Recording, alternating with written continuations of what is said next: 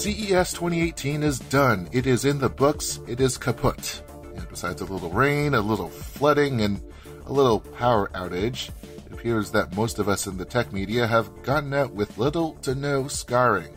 So, to congratulate ourselves, we took to a room high up in the Mirage on the Las Vegas Strip and talked for about an hour on the biggest advancements that were brought out at the show. From an experimental laptop named Linda to fingerprints going where they have never gone before, it's episode 287 of the Pocketnow Weekly. Recorded Wednesday, January 10th at 6:30 p.m. Eastern, this is the podcast that talks about the technology that makes us move. From smartphones to tablets to the latest attempt at wearables, it's the show that's trying to get into 2018 as if we were all kids in the candy shop. And we could pay for our sweets with a tap of Google Pay. I'm Jules Wong, news editor and producer of the Weekly. Hello. We actually shared space and audio this week with Miriam Jawar and the Mobile Tech Podcast, so the next hour of conversation you'll be hearing comes from that session. And it's our thanks to her and her team for letting us share the fun with our listeners. With that out of the way, here's Miriam to start us off. Hi, and welcome to the Mobile Tech Podcast. I'm your host, Miriam Jawar, and today is Wednesday, January 10th, 2018, and we're at CES, and I'm surrounded by the most amazing bunch of folks. I'm going to let everybody introduce themselves. This is going to be a raucous, crazy podcast, probably about an hour long, and we're going to talk about everything we liked and didn't like at CES. We've got some topics. There's more going on still, but I think we can say that the CES is pretty much in the can for most of us.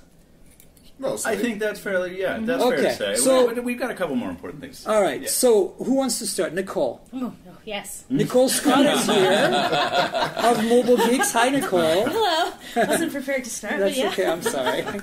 You can go back to whatever you're doing. Jaime. Jaime Rivera, Pocketnow. So good to be here. Yeah, thanks for being on, Nick. Nick Ray, High Tech Traveler. Hey, Nick. All of you guys have been on my podcast except for Jules. Well, yeah, I'm with Jaime, Jules Wong, Pocketnow. But hey, you haven't been on, so it's your first time. Hello to the person that is listening to this. I sound horrible, but... You sound great. No, you sound great. Don't you Jules, sell come on. yourself short. Michael, you want to quickly introduce yourself? Michael Fisher, a.k.a. Mr. Mobile, and I'm so happy to do the show live. Yeah, I know, it's great. So, you guys know the topics. I'm going to go one by one, and we're going to start talking about it. First of all, okay, let's talk about some ground rule type things. What was the theme for CES in your opinion, so far? Someone asked me this the other day on the floor, and it was really hard to sum it up, because there's rehashes, there's some new important stuff, there's a lot of stuff that's never going to make it to the market. It's like, what's the theme? It's CES again is the theme. You know what I mean? I don't agree. You don't agree? I think that the theme was personal assistants are now in everything. Yes. Fair. For me, Have you seen the monorail? Yeah. Google Hey, is Google. here. Everyone used to have everyone. an app, and now everyone has an AI assistant that's in our product right now, and you can go get it. True. To me, the theme was Google Assistant, all the things. Yeah. Yeah. Basically, I agree. specifically Google Assistant. Yeah. And Alexa's going to show up in weirder places than she did before. Yeah. Well, and there was And a try to sell you handful- diapers and a couple of other things. 50th Or Street like- subway station. Or get you pregnant. Oh, yeah. That's the 50th Street subway station. Yeah.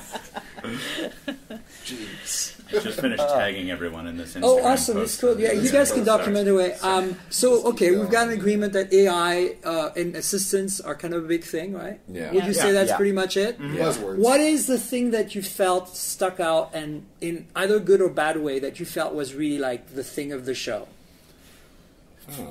From a phone perspective? Well, not just anything. Yeah. Because, CES, I can't just be mobile tech. I have Right. to be pretty broad. But yes, phones, of course. Yeah, but see, I feel like every time I come away from CES, it's usually like, well, it's a mid-range phone show, and they had a couple things. Well, and whatever, Sony and, certainly proved that. Yeah, absolutely. Yeah. But I don't know if you wanted to jump to this yet, but like the thing that will absolutely touch every single phone that launches from here on out is that under-display fingerprint sensor that most of us have gotten a chance to play with from the Synaptics. What are they calling it? Clear Touch, Clear ID. Clear ID. And it's such a small thing. It's such a tiny little sensor. No, well, not even like parts-wise, like, that's great, and too, but it's like, it's such a tiny conceptual thing, because we've been talking about this on the iPhone 10, and, you know, it's been nearly 3 years since Touch ID, where the hell is it going to be? with this. And with this, you know, this was the big thing that we missed out on the 10, and no one has brought yet. Why Vivo? This is the company that is kind of related to Oppo and kind of related to OnePlus too. Yeah, it's weird because Vivo is a top 5 smartphone manufacturer by volume, right? But they're top 5 Southeast Asia. Southeast in the world, aren't they? Right? Well, I think they can iterate quickly as far as getting products out. And when we were there, I was talking to the PR lady, and she was saying they've been working with Vivo for a while, with prototyping for a device. So that's why I think Vivo was. But as you said, it's not really a device; it's a component that's going to be changing all of the devices in the coming year. Let's hope. Yeah, exactly, because it actually works really well. We all know the product demos that are kind of janky and you know, it's like this is pre-production. This will work better later. But this was great. You pick up the phone. It projects that little fingerprint graphic on the display. You drop your thumb on it, and it takes about half again as long. So I still need to go to it. But was it a production phone? Yeah. Is this a real It doesn't have a name, but it's a production phone. But it's going to ship in the second quarter. Pretty much. Yeah, Q2. Yeah. I think they're going to do the full announcement of the phone itself at MWC. And if you've seen the OnePlus 5T, you're looking at it. Man, what is it with everybody's making all the phones the same? But the design is a little bit different, though. The back has a different feel to it, so it's not. But the basic specs are going to be the same. Yeah, but Vivo, Oppo, and OnePlus are all from the same factory, same right? mother So company, they basically have the same design set to Just work walk from. across the block and they're there. No, it's the same block. They're literally using the same same factory. Yeah, literally. But it's not the phone, right? That people. I mean, the phone is because it's the first one we get to play with. That's why it's important at the moment. But I'm just so looking forward to seeing what phones are possible when a manufacturer doesn't have to say, add in a bigger bezel on the bottom for a thumbprint sensor on the front, or move it around back and sacrifice battery space, or do whatever Samsung did. Is with the its aesthetics placement. game just bezel down, bezel down, bezel down at this point? Because pretty much.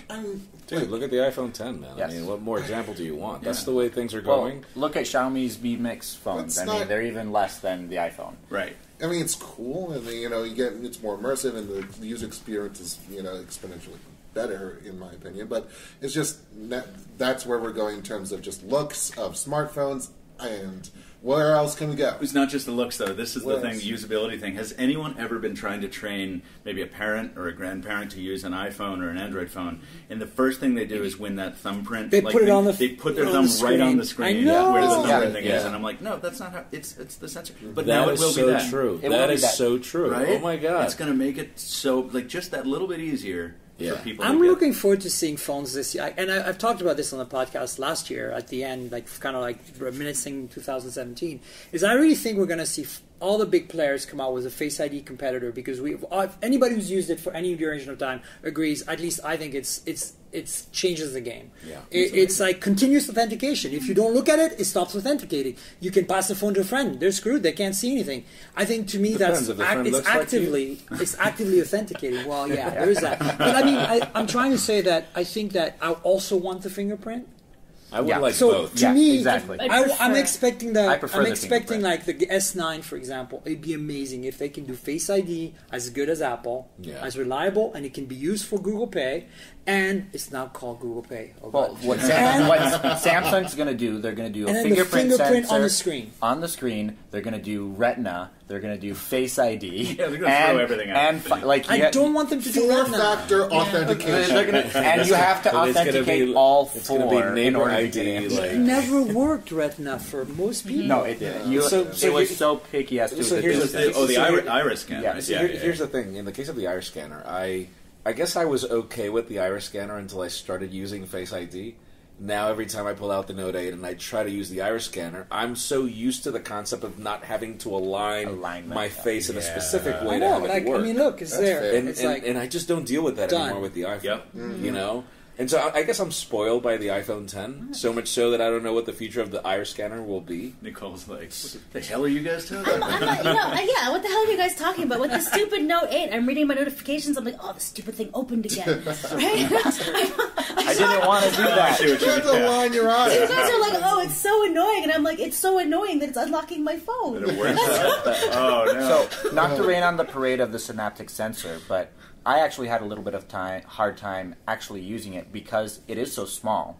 And you don't have the physical alignment of a metal ring where you're putting your finger on, That's the, a on good the back point. of the Yeah, phone. that's a good there's point. no, And you have to push a little bit harder to get your finger to align with, or It's so to- it reads it more. You have to flatten it against Yeah. the glass because it's optical. Yeah. It's Yeah. not It's a capacitive. 5.8 millimeter by 5.8 Yeah. millimeter square, and they're using the OLED light to refract the image data from the print down to the sensor. So it's kind of So I a asked. fussy little thing. So I asked the rep there, and she said they can make the sensor larger so that you have a larger area, and you could technically put in multiples. So you could put one at the bottom, you could put one in the middle. It's all up to the OEM how they want to implement it. Sure. If the OEM asks Cover for a the larger phone. sensor, Yeah, well, and the that's whole that's thing. what I was saying. I was like, can't you just have one the whole bottom half of the phone? well, diminishing You can touch returns. anywhere there.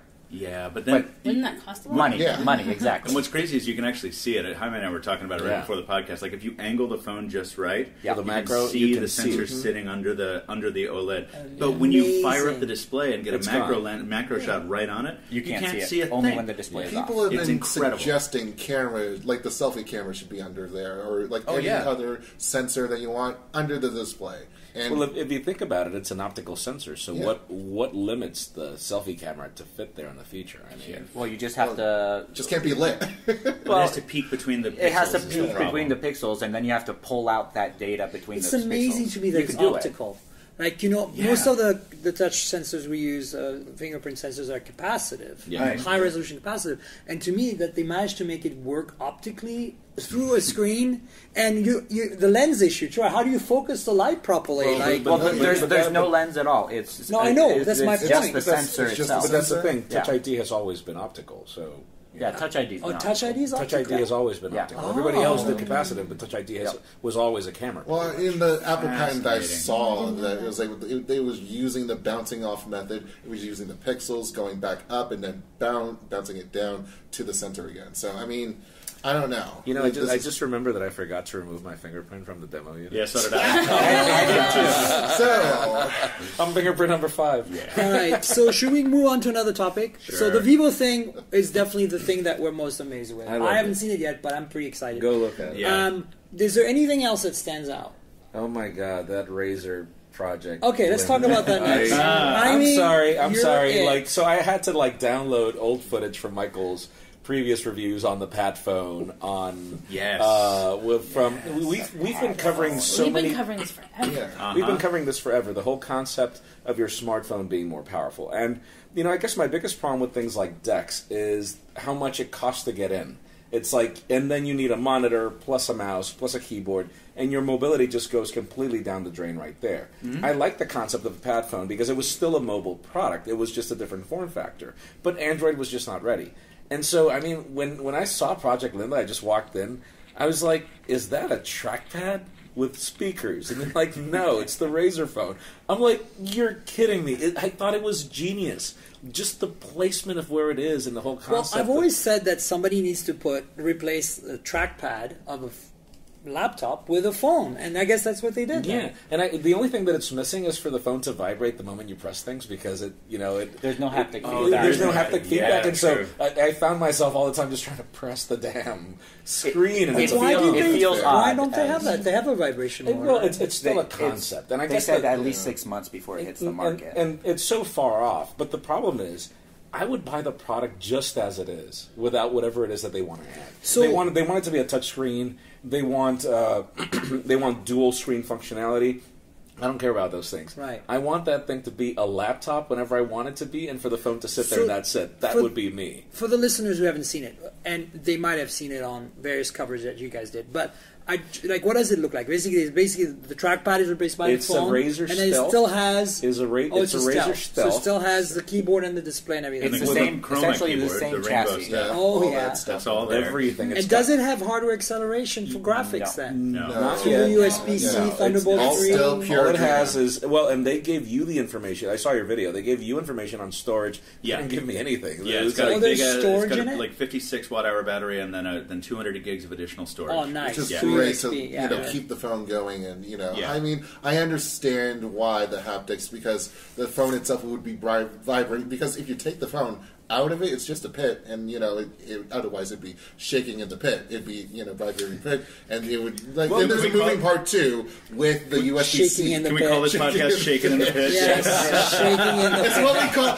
it's Razer moshing is what we're calling it. But there's also no banging on the table. Too. Exactly. USB, but that USB-C port, you press the button and it, inserts it in to the phone. And it's got this like really that's a cool moving part. drilling noise. Like Yeah. So I was That gonna little bring tiny that up, motor, too. yeah. I think that's so smart because I don't think I necessarily would have thought of that. But that you hit the button, the USB-C port the port goes into the connector, and then you can turn the thing upside down, and the phone's going to stay in there. Yeah. And the phone goes right to the edge, and there's a gap in the casing. So to sign in, you just drop your thumb on the fingerprint sensor because it sticks out the side. Yeah. It's so thoughtfully designed. That is amazing. I ripped it out. You rip the phone out of Yeah, the... I was like, oh, you just bought, and it was fine. Oh. Right, so I was like, oh, la la la, and then I was like, oh, this isn't working anymore, and then I realized that I actually You just yanked the phone out? the phone right out. Did you break And- the connector? No. Wow. No, and I didn't. Afterwards, I was like wiggling things around, and I'm like, no, everything's fine. That's why my dad's here. You're sushi, my dad's here. This is good. Yeah, when yeah. we saw it, we were talking to the product engineer that they only brought a handful of them here that he had like personally put together, and he was saying the thing that he was most worried about was not the press breaking them, but the other people that are here at CES. But of course, Nicole would be the one that yanked it out.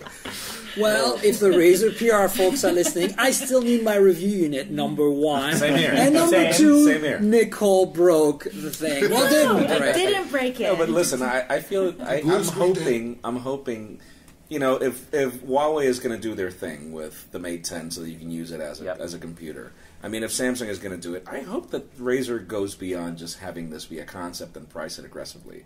I mean, if they told me that the whole package of the Razer phone plus this thing would cost me $1,000, I'd pay for it. Would you? I'd go for it. Rather than buying just like an Like a $800 Chromebook. really good laptop that can do a lot It's of just stuff. well, think about it. I mean, Well, the you whole- get your phone too. Think about it. So Yeah. the biggest problem with Chromebooks is just how bad they launch Android apps.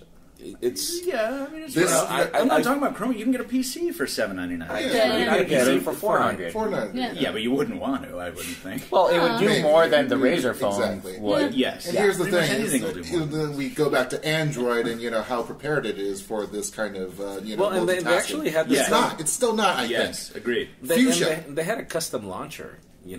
Well, to- that's to fair, pretty but much I still say behave. Fuchsia is the way to go here. If Dude. they're merging, Dude, we don't even know what Fuchsia is, right? Yeah. Yeah, So- the way Yeah. that's We don't know. No, but I've that, seen that's the a, armadillo. Outfit. no, but that's a really good point that was raised when I was in there. There was just a bunch of people bouncing around talking questions and stuff. It's like, wow, in 2 or 3 years, maybe when that confluence happens, this could be a really compelling product. Until then, it's like it's a really well executed Atrix again. Yeah, And- And that's the what biggest happened- issue I have. Yeah. Yeah, the issue I have is Razer is new to the smartphone market. How many devices have they sold? And they're creating a device that only works for their unique phone. So I was talking to Sean last night about this. It's like you have maybe 50,000 phones sold. Your maximum market share or maximum sales for this product is maximum 50,000. If 100% of your Razer phone owners buy this, that's not a it's an engineer's product. Good It's point. not a company's marketing this is how we're going to make a lot of money. Yeah. Someone came up with this idea and said we could do this, and yeah, it's great, but how are you going to sell it? Who are you going to sell it to? But Yeah. are we sure it's really going to come out in mass volume and not just we got like what Asus did with the patent, but they put 10,000 units out and they're like real product. Yeah. But Asus has markets of scale, and they're 50,000 times bigger than Razer. No, is. but And, legit, Asus just made shit up. Yeah. Like remember the e keyboard? But they make shit up all the time. Right. Like they have money to Yeah. burn too. Oh, sure. Razer has a track record of doing this at CES. Like CES, right? There's the Yes. show where they're like, "Here's Yeah. this crazy Crazy thing." thing. Yeah. Do you remember that Video- tiny little keyboard PDA thing Yeah. they did? Like, Oh no! What was it I called? remember At the CS three a few years the ago. three-screen laptop is the one. There was I that remember. too. That Ally. got my all the God. prototypes got stolen. Yeah, You're kidding me. right All of after them, the, yes. the Right- show right during after- move but out. remember they Yeah, did during this Move Out. tiny clamshell Wow. PDA Windows machine a few years back with like Razer build? the Yeah. keys had like OLED screens in them. Yeah. What? Yes. Yeah, Yeah. no, Yes. I This was remember. 2 years Yes, ago. I remember Yeah, that. I remember that. Like Years all ago. the keys were OLED screens, That, I and you could suggested that for the reprogram. new for the next BlackBerry. You can reprogram it all. Yeah. Oh, that's Well, great. but that makes sense in gaming world because you can control whatever the heck you want. I don't see as it is with Android and with that kind of screen. I don't see it. I don't see where the target is. Well, and that's the thing. Their like, target. This is a concept prototype thing. Will it actually be a product that Yeah.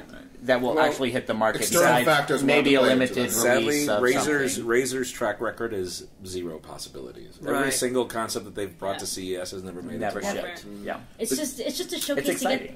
to get us to show up at their booth, and it works every year. It works well. Every year. I'm It's like, real what estate is for you, that? man. I will not be tricked next year. Our ad revenue is going to be way up. Man. This is great.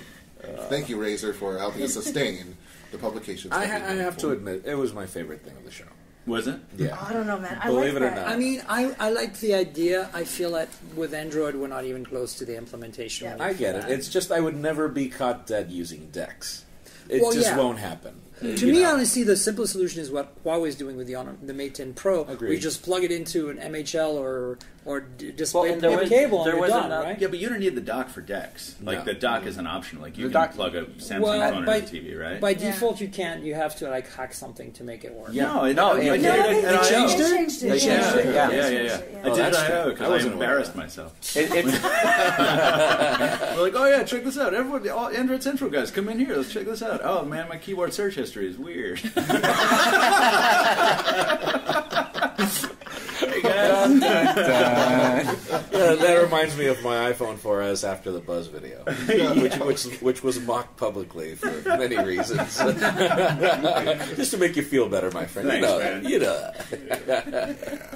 But anyway, so there's So, that. I'm thinking, what else stood out? Let's see. I've got The a bunch rollable of. TV. To Yeah, me, do you want to talk about that? Yeah, let's I do loved it. it. Like, honestly, I stopped caring about making YouTube videos after I did that one. I was like, I just don't care about any other products anymore. Really? It I looks don't. incredible. I actually don't think I've posted a single. Maybe after CES I'll get back to it. But I'm just like, I'm done. This is like That was 500,000 views. That's cool. That's enough. It broke you. Yeah, I was like, because it doesn't look like it should be able to bend. And it looks like a real TV, and I then know when it. it rolls up, you're like, my God, it's magic. Magic paper. I didn't Amazing. see it, so for those who haven't, Yeah, so it's seen like it. basically, it's a 65-inch glorious television. and if you can see Nicole, she has her hands in the air right now. Shaking. Shaking. Vigorous. and then like it has tiny maybe like 1 centimeter slats on the back where you can just see them kind of like fold around. Right. Okay. In most demos, they don't let you. They didn't let me take off the box. But you can see it like rolling down. Actually, I think Fox News got it So that's- around a roll. Around That's the rigid component that keeps it like. Well, And so that then- keeps it fair and balanced. Yeah, so it just Nice. rolls. It just rolls away, and But the plastic front. So they're like, we can't tell you what it is. It's obviously plastic 'cause it's bending. Yeah. Right, but like when it comes back up and you're looking at it, it doesn't look like it should be able to curve. That's So Yeah, it, from it the looks, edges, yeah, it looks like it's actually tiny little slats. Yeah. And Kit then Kat when bars. it Yeah, that's rolls what I saw in the around, pictures. it kind of goes in around probably a pretty big spool. yeah. Yeah. But it's very controlled, the motion and the bending and Yeah. but when The it's swing flat, doesn't it's even flat. show. There's no waves. There's nothing. It's perfect. And the Perfect, the idea yeah. is that like it You can- adjusts for different aspect You ratios. can roll away the bars, yeah, and Okay. then I know like in Asia, most people I know don't have TVs because they're like ugly, right? Like your apartment is so small.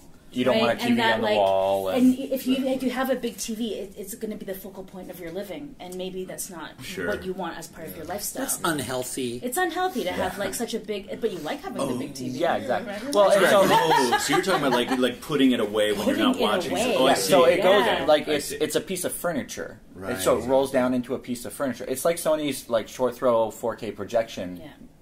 Projectors. was another It's device a that piece was- of furniture. And, you have it up against the wall, and then it projects 80 inches onto the wall, and it's right on the wall. Smart homes, more furniture.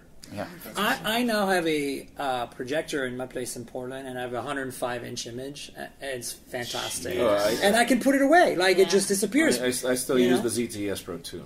Yeah. It's so Classic. practical. It's perfect for karaoke. Karaoke. I still hate the Velcro sounds that you included in the unboxing video, though. You unwrap the wires, and then you. I thought you were afraid of the knife that I used to unbox. I know you can handle knives. Have you guys tried that Anchor Nebula? No, what is What that? is that So even? it's a. It wasn't even U.S. I thought the U.S. only got it. projector? Really, it's a projector made by Anchor, Huh. and it's like a little bucket. It's like I gave up my apartment and all of my worldly possessions, and it's one of the few things I own. Still, I'm like, this is so important. The UI sucks, but they're gonna update it one day. Since we're on TVs and projectors, did anyone see the little robot at PepCom that had Android TV projector that was Yes, I spinning saw around? that. No. It Like was it's a little whack-tastic. round, like egg-shaped robot that has a projector built in that's Android TV, and it follows you around the house, projecting TV on the wall. Oh man, you can't even get away from it. No, you can't. It follows you. It's like, no, And no, so- you're gonna watch this commercial break. So for the demo, they actually had two of them, like side by side, and they were like competing to where they were projecting the Android TV. Oh, no. I'm like, what the heck is going on here? Yeah, I've been a lot of goofy little robots this show. The Sony one. Oh, the Sony yeah. dog. The eyeballs back, Yay. We scratch it behind his ear, and he's like, "Oh, it's so cute." There was one. I'm sorry, I don't know the actual. How much like, do the, things like that cost in Japan? The eyeball, Yeah, the eyeball I used don't to be know. like $1,500. It was like expensive. 15 years ago. Yeah. But there was that thing, that really heartwarming thing at one of the shows within the show where it's like it was the Aflac duck. Yes. Oh, I saw that. Right, you saw Aflac. It was kind of I couldn't- creepy though. but I, they- yeah, it had a it deep was skin like- one. I didn't go over there because I was like, that table's creepy. Yeah, Yeah, it has no, a it's deep really skin cute. one, right? Right? See, I know what the deal was Yeah. before I went over there. It's apparently Oh. like it's intended for kids who are have like serious health problems and like need to do injections and stuff. And you can do like injections. It on injects the, them after no, they look at it and No, think like they it's can cute? inject the Aflac duck or whatever like that, and it's like it's meant to like de-scarify the whole okay. thing. And then like Empathetic kind of thing. yeah, right. So that they can just kind of ease into it and get more comfortable with it. At least that's what David Kogan told me. I was like, oh, I didn't expect to have to like bring my heart to CES. David Kogan could sell you like coal. Yeah. And like, you'd be like, Yes, please. Totally. This is the thing that good kids get for Christmas. You know? fellow co-founder of MalbecFanboys.net. Sorry, it's not time for plugs yet. Excuse me. Okay. What the hell were we talking about? Wait a second, Malbec. The Aflac duck. The Aflac duck, and Why? before I that, didn't know you like good they wine. started. Malbec? No, I don't know. What was the I rolling love TV Malbec. that started? Juan this? loves Malbec too. No, it was Ibo that started it. Ibo started it. It's true. So, did anybody see any drone stuff? Can I ask? Oh, yeah. Is that cool? Because like Drones, Yeah. go nuts! Yeah. They're mobile devices they are. by themselves. You can't control them. Yeah. They hail death from above. Mr. Fisher loses his though, so No, they run away. But there Wait, was- you lost one? Oh, I did. Yeah. My very second flight, I think. I went stalking Where around is it? Arlington to I find I that. said, "Come home," and then I thought about it, and then it went that way. It was like you And were where- forever. like on the ocean? I have no idea. I looked for it for 3 hours with Justice. It's like you are not my owner. But I have a new one, and it's lovely. But I didn't see a particular drone that I liked at this show, but I saw right across the hall from where all the drones are being demoed in their cages and flying, they have this like super military looking booth with these dudes in like yeah. combat fatigues and this very intimidating looking piece of equipment that looks like it's from the top of a tank. We'll shoot down your drone. Keep that up for 8 hours. Tagline, the biggest tagline on the drone is what? We'll bring them down. We'll bring them down. Well, and so I've seen a lot of devices like that, like drone security, like Have you? yeah, and they've been out for a while, but they are illegal. What? They're illegal Really? because drones are governed by the FAA. Yeah. It's a terrorist attack if you take a drone out of the sky. Really? Yeah. Whoa. So all of these products, like in the United States, US, they are yeah. illegal. Well, You it cannot depends. use these. Does it Yeah. even depend on private property, though? No, it doesn't because it's regulated the by the FAA owns the sky. This is You why cannot whenever own a the town sky. tries to pass an ordinance like governing drone flights over beaches, the FAA is like, no, the courts are like, they it's not can't. They enforceable. can't. There's actually an airspace defined for it. It's Yeah. airspace. It's Class G. I mean, it's anything below 1,200 feet is available. Governed by the Yeah. feds. Yeah. So this booth, this crazy, like, I wanted to go back because I was like, oh yeah, because there's a TV screen off to the side, and on this TV screen, it's personal. Okay, so you can. What do they call it? Okay, I forget what they call it. But basically, if we're all walking through a crowd, it can follow you. Oh, what? Just you. So it's like it's almost like The personal stalker. facial recognition on a drone in a crowd. Yeah. Right. So they can fly over a crowd and be like, "Oh, there's Jaime." Yeah. I totally need that. Yeah. I've always wanted a drone, so why not? I need to go to that booth. Let's do that. I need to go to Like, that. is it only That's facial creepy. recognition, or is it like body recognition? Yeah, it's person. So I saw someone getting a demo, and I was like, oh, I gotta try to figure out how to get that, because then he like tapped on the person, and then this guy was ducking behind other people to show it. And the drone was following. No, the image was following him. Okay. Right, so it was a demonstration of the software. Of the software, Okay. yeah, Of that's the the software camera. that Because was like available on the drone. DJI has the tracking, and you draw a little square, but it loses you all the time. Dude, Yeah. and listen, speaking of DJI, I mean, I was at their booth. Two things. Well, three. I mean, what is that huge drone that they have? It looks like a frickin' airplane. I mean... Oh, that big... It's a they've cinema got- drone, probably. they've got some I don't know what it is. Yeah, I don't they know have what it like They use it with the the red commercial camera. drones, Yeah, like for okay. cinematographers. That was one. Number two, Marquez tell drone. me that it's true that their new DJI Osmo is just costing $125. So the DJI Osmo, the hand stabilizer Yeah. for smartphones, Yeah. the new one is $129. Dude, yes. Are you sure? Are you sure? I The don't know. old one's $300. $300, and I was like, no. Yeah, I don't know. And three people told me yesterday that was the price tag. I doubt that. I'd have to double check. No, it could be the old one that got discounted to hell. Which would be great. Which would be I still mean, the great, Osmo, the old one is good enough. I That mean, sounds pretty But, good. I mean- but I'm getting a little annoyed at it. It doesn't age well. Oh my No. god! Well, and it doesn't work with large devices. Yeah. It doesn't balance. It doesn't just balance. works. It just works. And that's really why they bad. got the new one. But you love the Yeah. Ronin. Oh Come on, my get- god! You talk guys about saw the it. Ronin? No, I didn't see No. it. What's the Ronin? It's just for a full blown camera. It's Yeah, it's yeah, it's they're a large DSLR. Yeah, Yeah. a gimbal for Yeah. a full blown camera, and they've got two. One for like mirrorless cameras, one for DSLRs. Yeah. And it's even got feet and everything for you to set it up. So it becomes a monopod if you wanted to. It becomes. I'm like, sounds The great. ultimate- I'm like the that- ultimate vlogger this- tool. Indeed. This is gonna That vlogging be life. what $1,200 or what is this thing? Gonna Hashtag cost? worth it. Well, they're- Are you making $100,000 vlogging though? That's I mean, they're not the first on the market with a stabilizer like that for a DSLR. There's a Yeah. couple other Chinese brands that Yeah. do it, Yeah. but Yeah. the DJI does it better than everybody Yeah. else. They're more unique than Yeah, unique. well, until it forgets what zero is, and all of a sudden all your clips And are then in it breaks 3 your arm. degrees. Yeah, Just snaps and breaks your arm. Like, wait a second, my head's Well, crooked. but wait a second. It never knows where zero is from the moment you unbox it anyway. So, So it's like, true. fair. So you No, know. it was good for the first couple shots. Anyway. I like mine. I use it every so often. Yeah. Mine has been Is losing the Spark buttons. that you lost the tiny one? The DJI, yeah, it's the or smallest the one they middle offer. one that they did? tiny Not the one. Mavic, no, but The the small, the small. the Spark. If you want, Yeah. you That's can take very mine. sad. Mr. Spark. It's Did okay. you I got a buy it? replacement. Cool. It was a review actually, unit that it was ran away. D Brand's review unit. It's a good Thanks, thing I shot D-Brand. it first. Yeah. Brought to you by D Brand. Sorry. No, not brought. Left Yeah. because Brought to Mr. Mobile by D Brand. Lost by Mr. Mobile. Dispatched by Mr. Mobile. that's funny that it just fucked off. Well, I mean, to be fair, I was flying very poorly. And you were like in the city too, right? I was flying like a total idiot. I don't do that anymore. I fly responsibly now, and what do you know? I haven't lost you it. go out to like the sea. Hashtag fly responsibly. I've had a couple close calls. Like I'm flying it and I'm like return to home, lost signal. I'm like, it's like 2 miles away. Oh god! Like it was within line. No, it was not within line of sight. I was gonna say you gotta keep that in line of sight, son. And it was like sunset, getting dark, and I'm like, I'm in a small town, but I was trying to get like this football field in the high school. It was like beautiful sunset, and like return home. Crap, where like 30 seconds of like blank screen. I'm like, what the fuck? No. And then it comes back. I'm like, dude, no, to be honest, that is the thing, my thing with DJI. Like, they make incredible hardware. Those drones are engineering perfection. Their app is...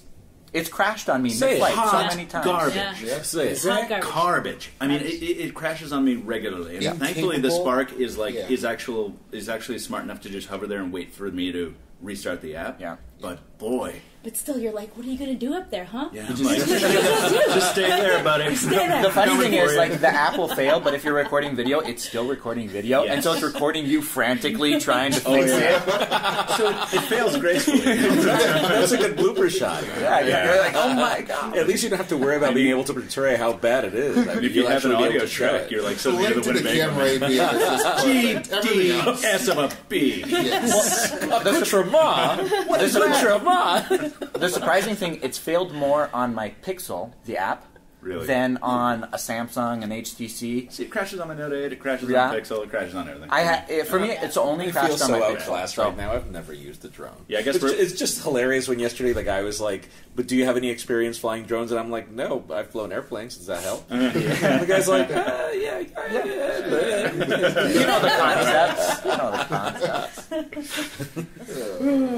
So let's see what else we got here on this list. I want to add something really quickly. I went to the FLIR booth, you know, the thermal imaging folks, and I saw some cool stuff there. That's like prototypey. They had a pair of glasses, like clearly for like industrial or workman type glasses.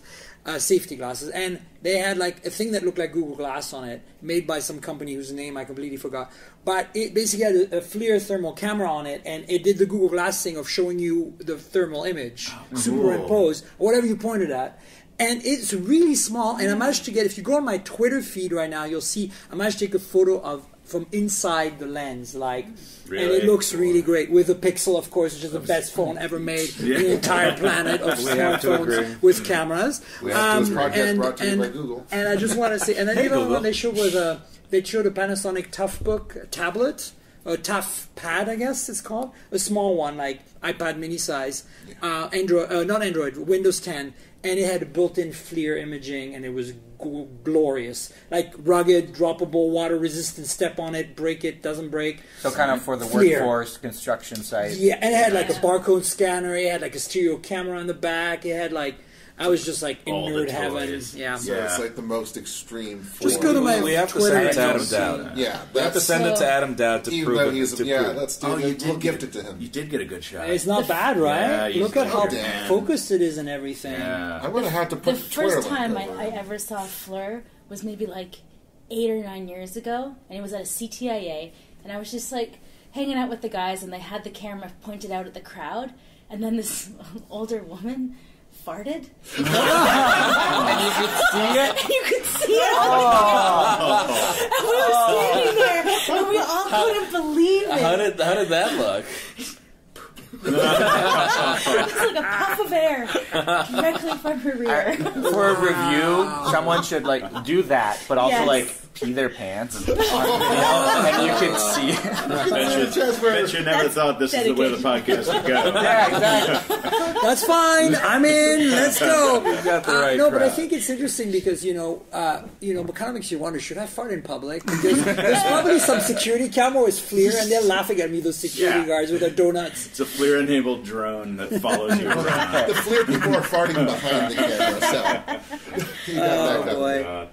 Speaking of other things that were cool, Michael, do you want to talk? I think you were the one who wanted to talk about this. The only one. The Planet Gemini PDA. You did a video on this. Go to Mr. Mobile's YouTube channel. Check it out. Yeah. I was just there. So what do you think? So what's interesting about this thing is that it's not a smartphone replacement, even though it could be, but they're very clearly not marketing as one. Like, it is much more like a laptop that stumbled its way into a shrinking machine. Well, right? you were a friend of the tiny Clie. Right, but it's not like the Clie in that, like, it is literally a Sony Tablet P, like, eyeglass-shaped thing that splits along the longitudinal axis. You open it up, and then there's this keyboard inside that's not a BlackBerry keyboard. It's not a MacBook keyboard. It's like a 1998 IBM Chiclet keyboard. Yeah. And it's not ugly. Like, I'm saying it like it's ugly. It's not. It's really pretty. It photographs well. Mushy. And then you lay your fingers on it, and you're like, wait. Yeah. Why is the space bar not like?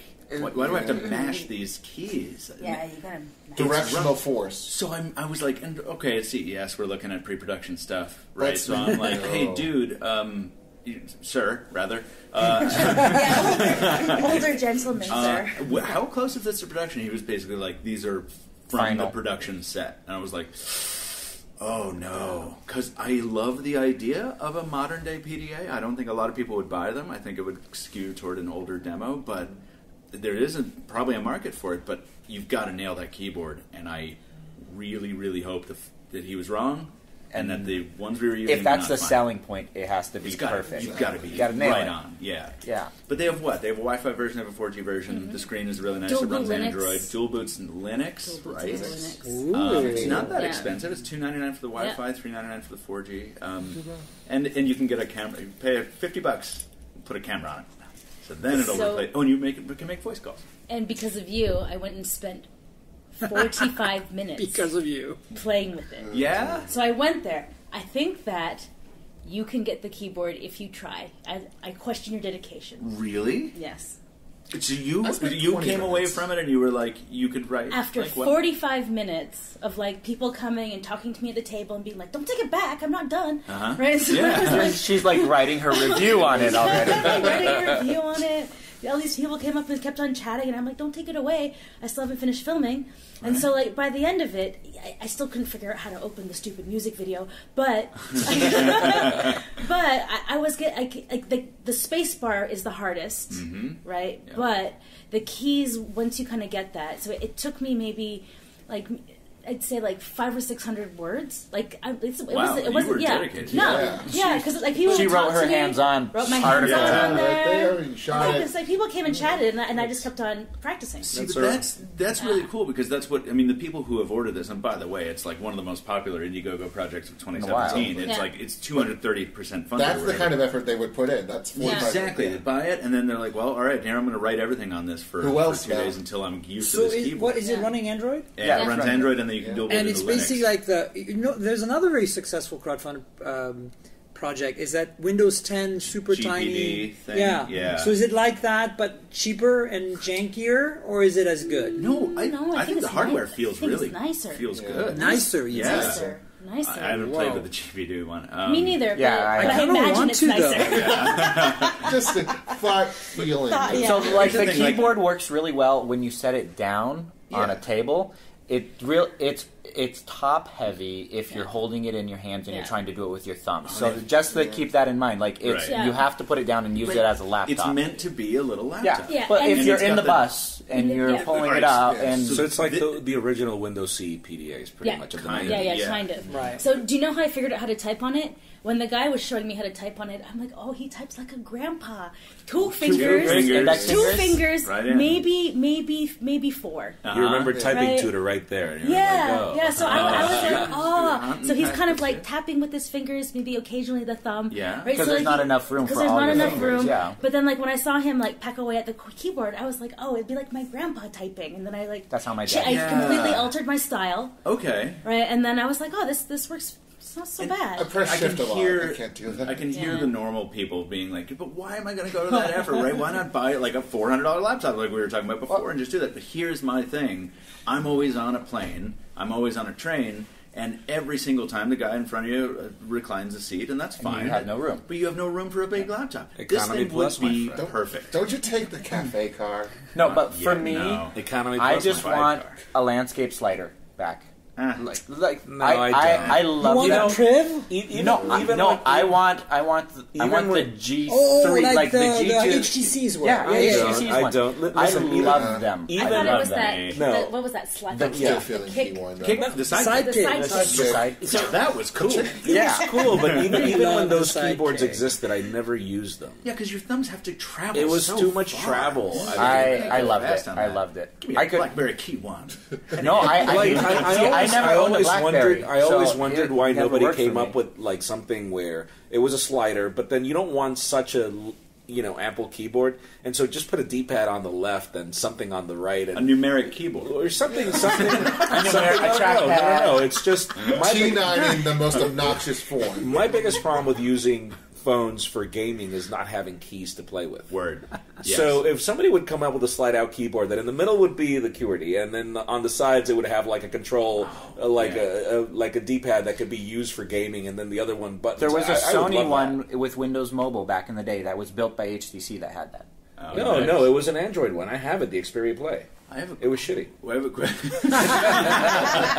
I have a question that's not on the list. Probably has anybody seen the? Since we're talking about keyboards, has anybody seen the Moto Mod with the QWERTY keyboard? No, that goes I didn't in? get to. I did. I have to give a disclaimer. It was one of my clients when they were working on this, so And not anymore. not anymore. But it's fine. I'm just saying, like, Okay. I just need to be a disclaimer Sure. that if we talk about it, it was one of my clients. I helped them with a lot of their, strategy around this product because I kind of know what you guys would all want, right? And complain. So And and one then of the Sean's going to things be is- here to and- provide a and- safe harbor statement. And then so Sean Hollister of CNET, was kind of like the guy that I knew would be really into it, and the only thing I couldn't get them to do, at least on this first gen, is the staggered keys, which I think really need to happen. Oh, right. But it's got the backlight, and it's also a little thicker than we wanted. But I think they had so many issues getting the MotoMod connector, the pins, and everything Yes. to fit in the right space. So it's a little bulkier than I expected it to be, and not staggered. But I think they're working on it. Also, if you played with them, these are 4th gen prototypes. They're already on 5th gen. So I don't know why they didn't bring those, but. Anyway, it's How many different generations time. was cool. it? I don't remember the price, but it was It was crowdfunded. like $299 or something. No, it's not It's that probably, much. It's it's just probably the like keyboard. $199. I was thinking $99. So did you like it, Mr. Mobile? I didn't play with it. I haven't seen. I went up to go try and do it, and It's at the Lenovo I know. booth, I think. I know exactly where it is. Well, speaking of Oh, keyboard, Speaking of which, where can I find the Gemini thing? Oh, that was at Now, Eureka it Park. was at Eureka Park? Yeah, they're Okay. in Sands. Yeah, Yeah, I can that give you the makes booth sense. number. Sweet. But that was the thing though. You guys talked about backlights, and the Gemini doesn't have a backlight. No. Wah, wah, wah. Do not understand that decision. They Do said they not wanted want. higher quality keycaps. I'm like, cool, but I want to type in the dark though. I want Hyman to talk about his most loved keyboard of CES, and they're not even at CES, right? We talked about it with them today, right? Oh, the EV. Yep.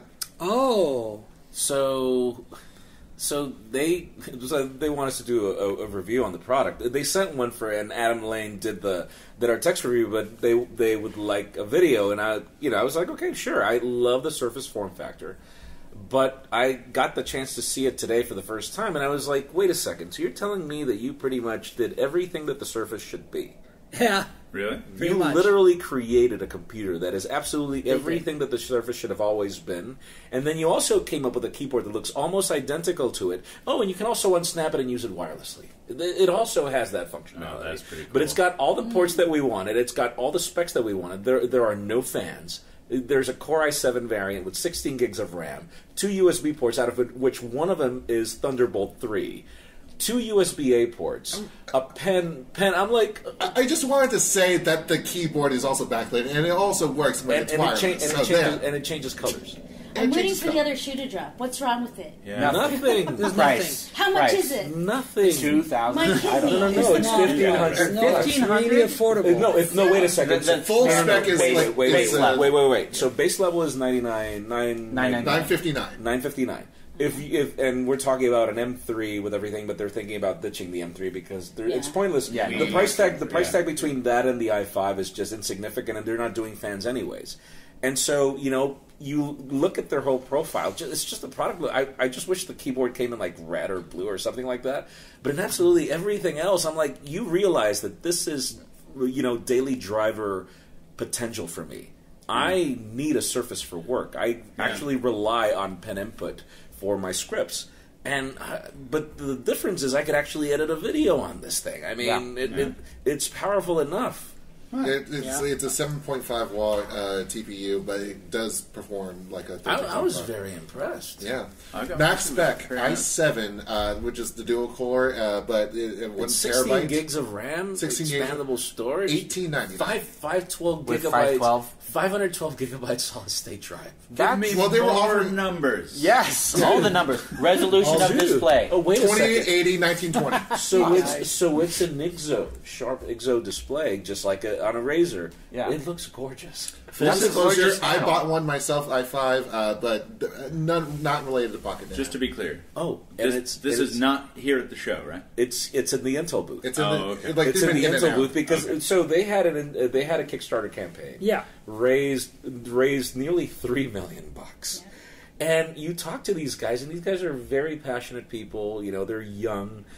They could tell you. Aren't they Finnish? Finland. Yeah, they're they're from Finnish, Finland. Finland company. And they could pinpoint like absolutely everything that the community asked for in this computer. Yeah, they've got a how- slick website. and how they figured it out, Does how the they same. added the fingerprint scanner to the power button, just about everything. Oh, and the display has no reflection as well. I'm like, holy crap! It's a magical unicorn. They launched it at Sounds Computex, and I went to look for it at the Microsoft booth. It's there. I walked around.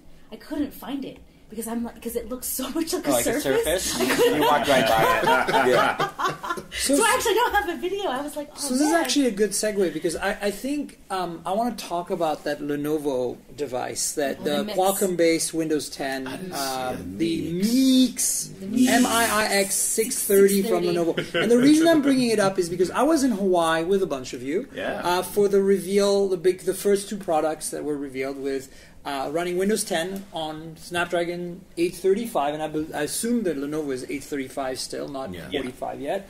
And of course, we saw then an Asus laptop form factor, and we saw an HP detachable floppy keyboard, is what I like to call them, form factor. I love the HP. And because to me, the Surface Book is also a detachable, but it's done right. You know what I'm saying? And then of course this Lenovo is also a floppy keyboard detachable tablet. And so a couple of things, at the time I had expressed my concern saying it's a good start, and I understand that we're actually waiting for probably Computex and the Snapdragon 845 versions and Asus to really jump in and give us a ZenBook style device. But the thing that's interesting to me is that when I looked around at how Lenovo was positioning this device, it's very obvious to me that they're afraid of pissing off Intel in the normal laptop. That these things are going to be tablet derivatives, and it's pissing me off because all I'm asking for, I have a MacBook on the table here recording. You guys all know what it looks like. You guys all seen a ZenBook, the super slick, super thin. I want a laptop, not a tablet detachable or otherwise convertible. I want a laptop running Windows 10. It doesn't have to have a touchscreen, but I want it with Snapdragon 845 LTE, huge battery, and super thin and light, even thinner and lighter than the Asus ZenBook. Agreed. Give me that. And I don't think we're going to get that because they're going to say, well, it has to have a touchscreen because it's Snapdragon. Why would we throw away this touchscreen? Because everything is. I'm like, I'm okay Well, but with here's the touchscreen. thing, though. Like, we've been asking for that. Those who like Chromebooks, we've been asking for that for Chromebooks as well, because you can get a nice Chromebook. true. But it's super expensive. Right. And so I think the manufacturers are afraid of pissing off Microsoft by creating an awesome, $300 Chromebook that looks incredible. When they can do that for Windows, there are devices for, so they can do it. It's as you said, they're afraid to piss off I'm Intel. actually willing to pay $1,500. This was a $1,799 fully loaded MacBook when I bought it 2 years ago. I don't care. It's a work thing. I don't care. I'll pay for it. So for me, it's not the price so much. It's just I want the super light, super thin, great battery life LTE. And Snapdragon brings that to me in Windows 10. And Windows 10 is the only OS that's full-fledged enough for me to actually work on. Yep. And here's the thing, Miriam. I don't know. At least my opinion is, for example, things that they were showing off, like 20 hours of battery life. I'm not awake for 20 hours unless I'm playing. So It's nice for flights. I like, for a flight to China, that's great. But It's nice for CES. Yes. You don't know when you're going to plug in next. so I like the concept, but I was like, okay, I would like the option where there is your regular form factor, but then I would love for somebody to experiment with this like really thin, crazy computer that will weigh 1 pound and fit anywhere in my bag. Exactly. And fine, just give me 10 hours of battery because you can't fit a larger battery in that. I don't care.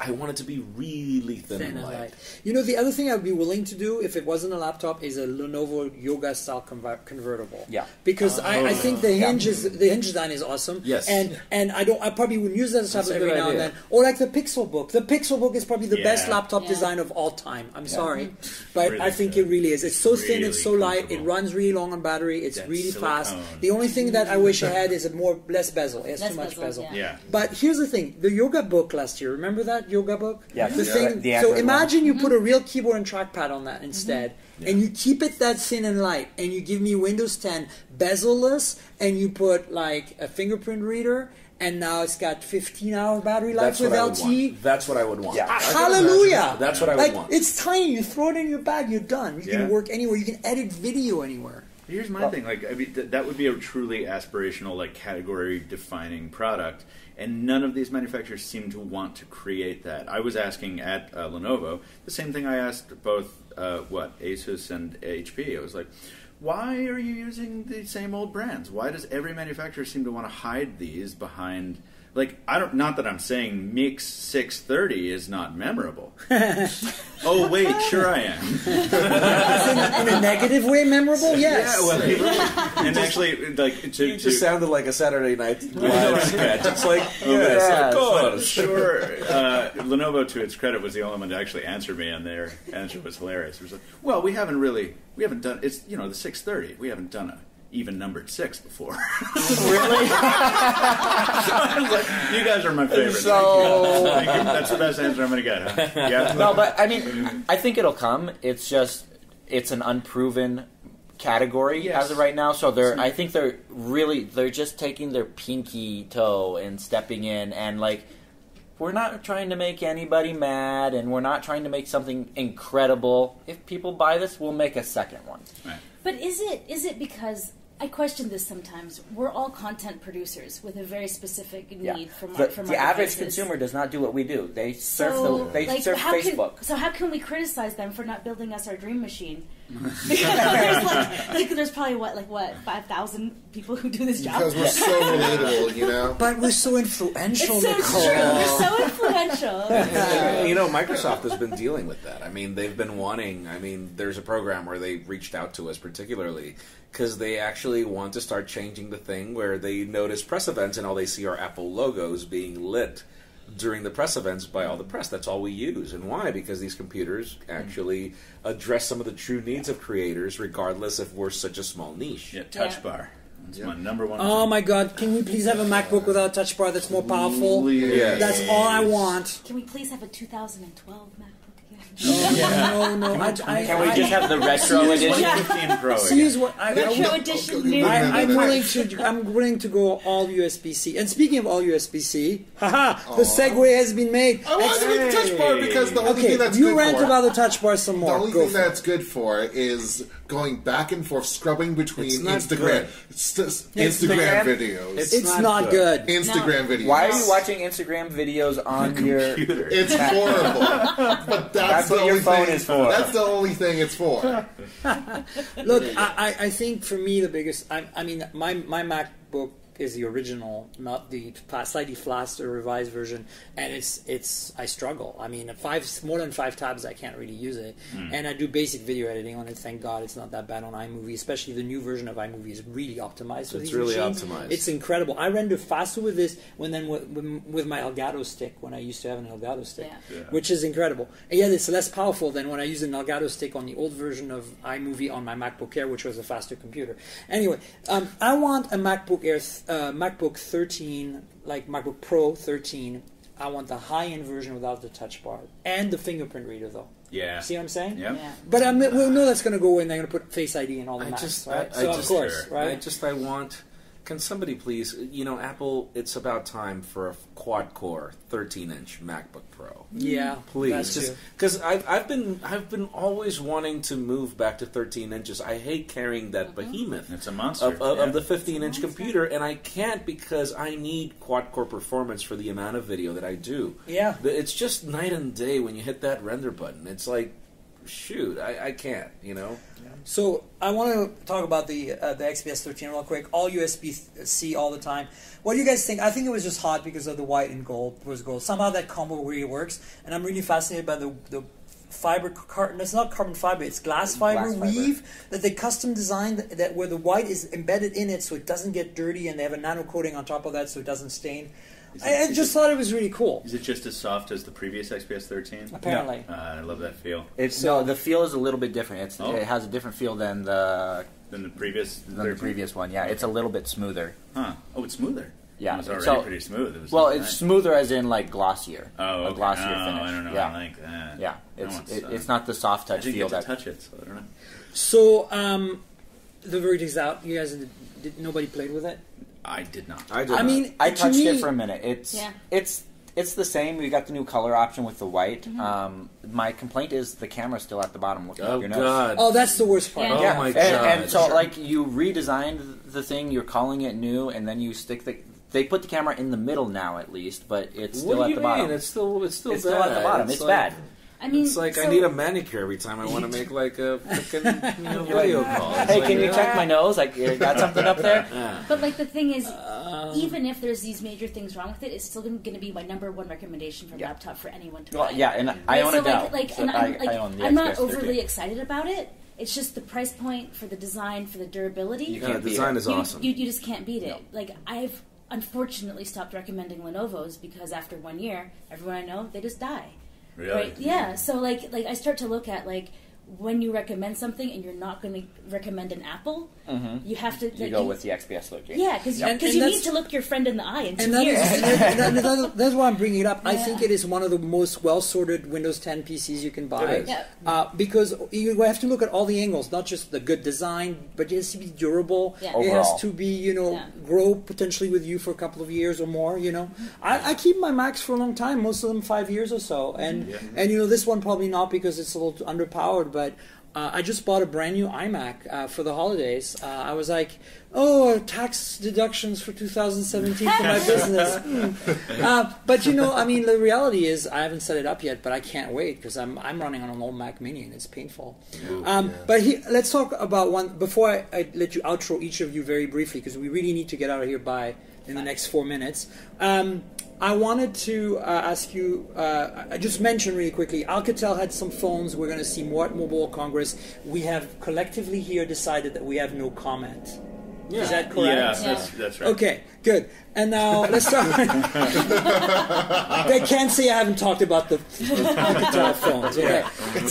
Nicole, tell us where people can find you online.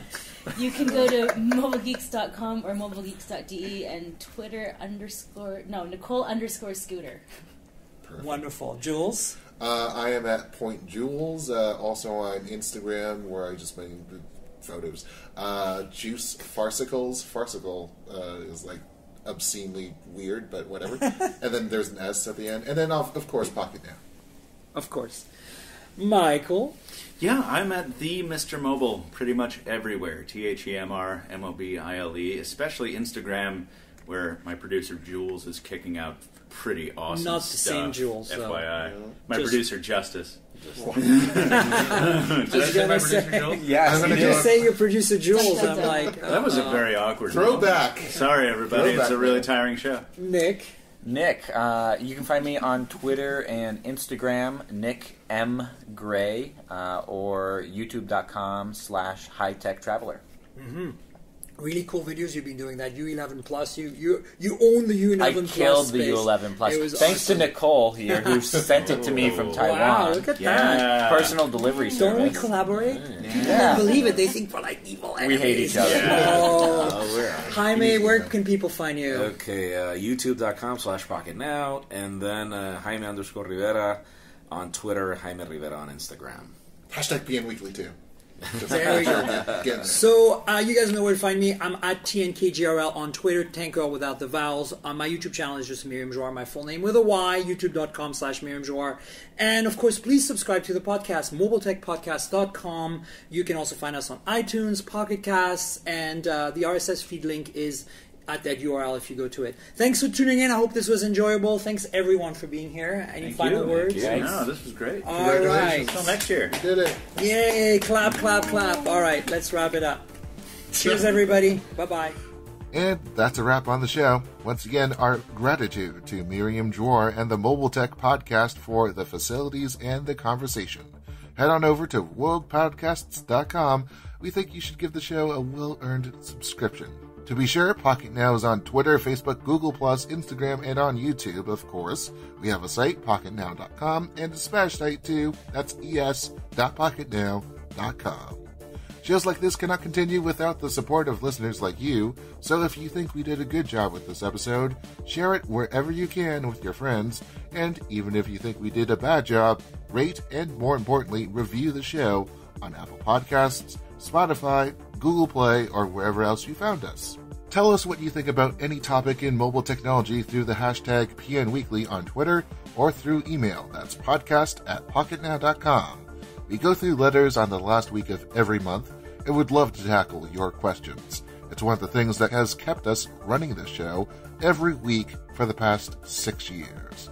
On behalf of the team, I'm Jules Wong. We thank you for listening, and there's more mobile tech talk from Pocketnow coming next week.